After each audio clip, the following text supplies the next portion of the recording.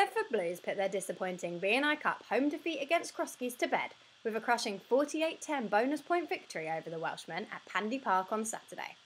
The superb win keeps quarter-final qualification hopes alive, yet they were made to work for the possession early on in the match. Keys opened the scoring through a James Ledbetter penalty before James Pritchard levelled proceedings shortly after. The difference in quality didn't take long to show, however, as Mike Gray's men turned the screw, having travelled in search of revenge. Man of the match, Harry Wells, scored the first try, powering through a huge gap in the home side's defence before diving under the posts as Jake Sharp pulled the strings. Pritchard comfortably added the conversion.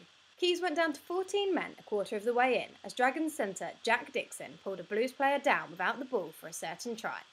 But it didn't take Bedford long to make the most of the advantage as Henry Staff rounded two players to set up Pat Tapley for a well-taken score. Tapley's effort was successfully converted by the Canadian international, having made the angle better by cutting inside the final man. Tapley then squeezed in his second try and Bedford's third just before the break as the Blues ran riot. Dean Adamson on the other wing, the creator as he chased down his own kick before turning the ball over in the opposition's 22 and allowing the halfbacks to spread the ball wide. Pritchard with the final assist, holding the perfect line to send Tapley across the whitewash unopposed. Again, Pritchard converted for a well-deserved 27-3 half-time lead. Mike Gray's men continued to dominate after the interval.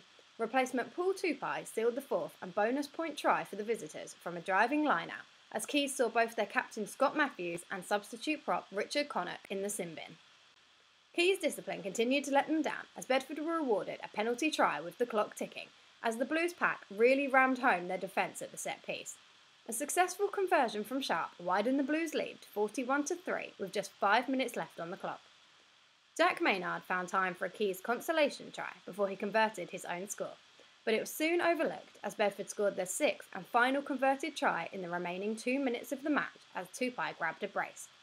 This time the Samoan was a beneficiary of a breakout by the backs, with quality assists from Pritchard and latterly Adamson as the supporting Tupai touched down directly under the posts, leaving the score as Crosskeys 10, Bedford Blues 48.